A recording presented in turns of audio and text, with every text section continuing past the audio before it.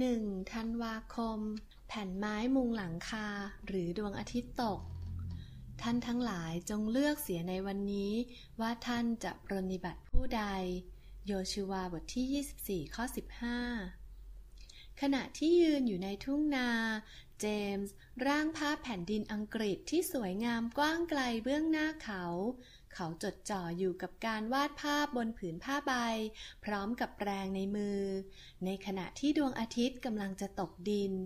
แสงทองส่องกระทบบนต้นไม้ดูราวกับว่าพื้นดินเบื้องหน้ากำลังถูกเผาผลาญด้วยไฟภาพตรงหน้าเป็นรูปโรงนาเก่าๆที่โคลงเคลงมีแสงเงาสะท้อนจากดวงอาทิตย์ตกเจมส์ชำเลืองมองแสงขณะที่ตั้งใจวาดแผ่นไม้มุงหลังคาของโรงนาซึ่งมีรายละเอียดมาก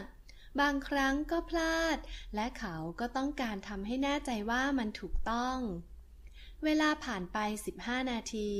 วิลเลียมฮันต์ครูของเขาก็ได้มายืนดูเจมส์วาดหลังคาของโรงนาที่เก่าแก่ขณะนั้นเองเขาก็สังเกตเห็นว่าสีสันของแสงได้เปลี่ยนไปจากสีแดงสุกใสเป็นสีทองในที่สุดครูฮันต์ก็เอ่ยขึ้นอย่างเบาๆว่าลูกเอ๋ยถ้าเธอใช้เวลาวาดแผ่นไม้มุงหลังคามากเกินไปเธอจะไม่มีเวลาวาดดวงอาทิตย์ที่กำลังตกนะเพราะสีของมันจะเปลี่ยนแปลงเร็วมากและจะลับขอบฟ้าไปในไม่ช้าเธอคงต้องเลือกแล้วล่ะระหว่างแผ่นไม้มุงหลังคากับดวงอาทิตย์ตกล่ะว่าจะเลือกอะไรเจมส์เงยหน้าขึ้นมาจากผืนผ้าใบและต้องตกตะลึงกับความสวยงามรอบตัวเขาขณะนั้น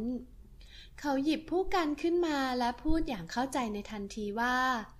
ดวงอาทิตย์ตกครับผมเลือกดวงอาทิตย์ตกชีวิตของคุณก็เหมือนกับภาพวาดที่สวยงามคุณจะวาดอะไรคุณจะให้ความสนใจอยู่ที่ไหนที่โรงนาหรือที่ดวงอาทิตย์ตก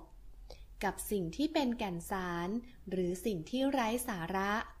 กับความดีหรือความชั่วกับสิ่งของในสวรรค์หรือสิ่งของทางโลก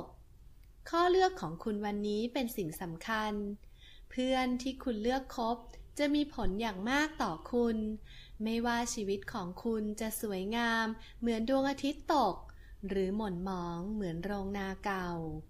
เพื่อนสามารถชักนำคุณไปในทางโลกหรือนำคุณเข้าใกล้สวรรค์มากขึ้น